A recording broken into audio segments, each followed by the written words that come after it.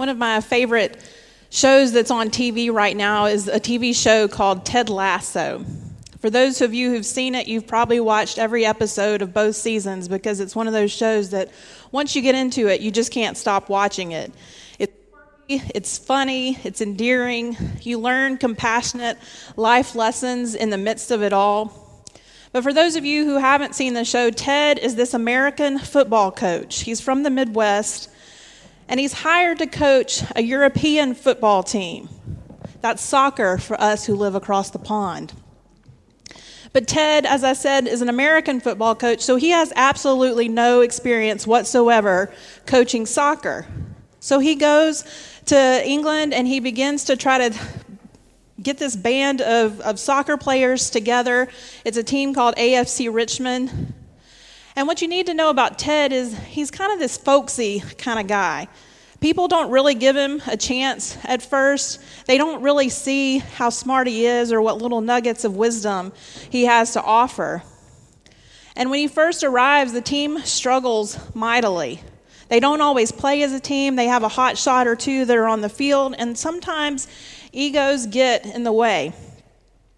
And so you go through the whole first season, and when you come to that last episode of season 1, AFC Richmond, Ted's team, is matched against Manchester City. And AFC Richmond hasn't done well all season long.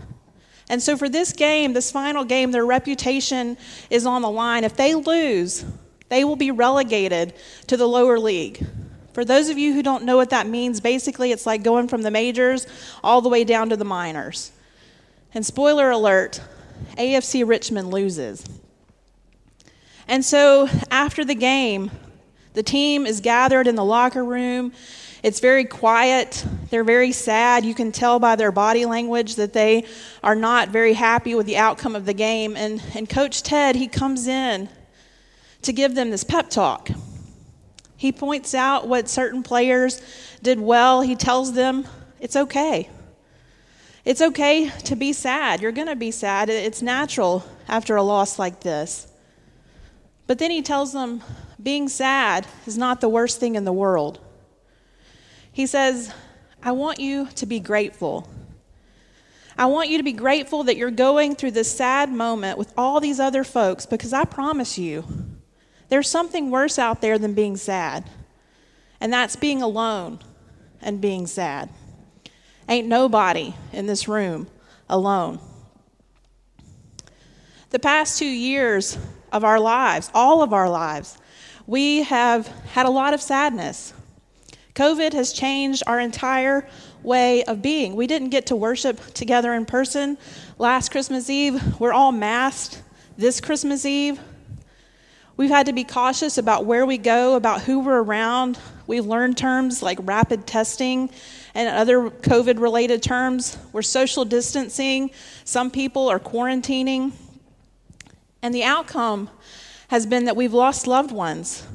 Others are suffering from the long-term effects of this virus. Our healthcare system has been pushed to its limits and is continuing to be pushed to its limits. We've seen a rise in mental health care issues. We've seen a rise in drug addiction and overdoses. And that's just as a collective people. On a personal level, I'm sure different ones of us have experienced other hardships and things that have brought about sadness, from job loss to health struggles that are not related to COVID. Some of you may have experienced the loss of important relationships, or you're concerned about family members and loved ones. It's a struggle. It's a real struggle to see, where is God in the midst of all of this? Where is God in all of this heartache and all of this grief? We live in a world where a lot of people think that either God is for us or God is against us. It's this dichotomy that we live in. When good things happen, God is definitely on our side. God is definitely for us. And when bad things happen, we wonder, what did we do to deserve this? We go through our list of wrongdoings to try to figure out why these calamities are happening to us. But that's not how God works. Our world sometimes thinks that's how God works, but that's not how God works. God doesn't have this giant naughty or nice list that tells God, okay, these people are good and these people are bad. God doesn't sit up on some high throne and look down on people and begin to smite them for their wrongdoings. God instead chose to come to us in human flesh. God chose to come to us in this tiny child, to take on our human body, to experience what we experience, to experience our deepest joys and our greatest sorrows.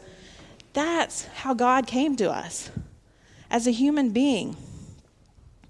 Jesus' birth takes place during a time of social and political unrest. It's not all that different from what we're living in right now. And Caesar Augustus, he calls for a census to be taken, so all the different people are traveling back to their family's birthplace so that they can take care of their civic responsibilities. It's into this world, to that world, that God comes. The world doesn't stop in the midst of it, doesn't slow down to recognize the birth of Christ. The world keeps spinning and the world keeps going. But it's into that God comes.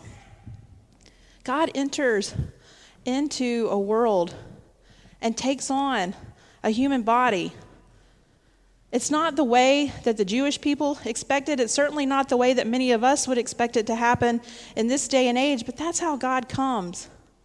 And God shows us a new way of living and a new way of being. When God enters into the world and the angels come and they tell the shepherds what has happened, in verse 10 they say that this newborn child is the Messiah, the Lord. The word they use for Lord is the same one that's used in the ancient Hebrew scriptures. It's the same one that's used for God there, Yahweh. And so when the angels come and tell the shepherds, the Lord has come, Yahweh has come into the world, it's a big deal. It's a big surprise for them. The name given to the God who parted the Red Sea, the name given to the God who led the people of Israel out of Egypt, that same God is the one who these angels are saying has come in the form of a vulnerable, tiny little baby. That all-powerful, all-knowing God is now actually here with us. That all-powerful, all-knowing God has actually come as a human being to be near to us, to know our joys, to know our sorrows, to know our pain. God has come to live it. God is with us, our Emmanuel. God comes into that world that is filled with sadness and unrest, and God brings a new way of living and a new way of being. It's a way of compassion and justice. It's a way of love and peace. It's a way that is not of this world's standards. It's not a for us or against us. It's a with us. God is with us. God comes and lives our life. God shares our common humanity. God knows it all, for God is with us. So no matter where it is that you find yourself this night, whatever joy you're feeling, whatever sorrow you're feeling, whatever it is you're feeling, God is with us. Ain't nobody here alone. Let us pray.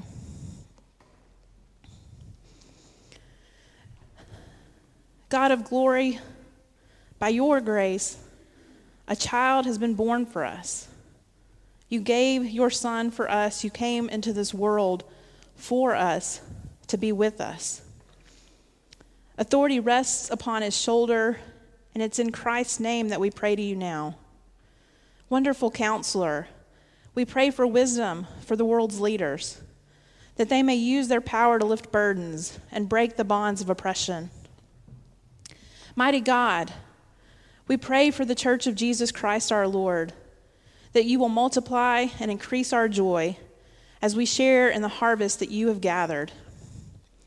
Everlasting Creator, we pray for families, for friends, for loved ones, that those who now walk in deep darkness, that they may see the great light of your saving love. Prince of Peace, we pray for an end to violence and war, that your authority may continue to grow until there is endless peace in every land.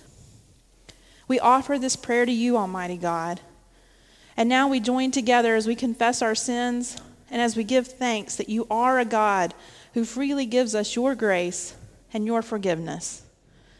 Merciful God, always with us, always coming, we confess that we do not know how to prepare for your advent. We've forgotten how to hope in miracles. We've ignored the promise of your kingdom. We get distracted by all the busyness of this season. Forgive us, God. Grant us the simple wonder of the shepherds, the intelligent courage of the Magi, the patient faith of Mary and Joseph, that we may journey with them to Bethlehem and find the good news of a child born for us. Now, in the quiet of our hearts, we ask you to make us ready for his coming. Amen.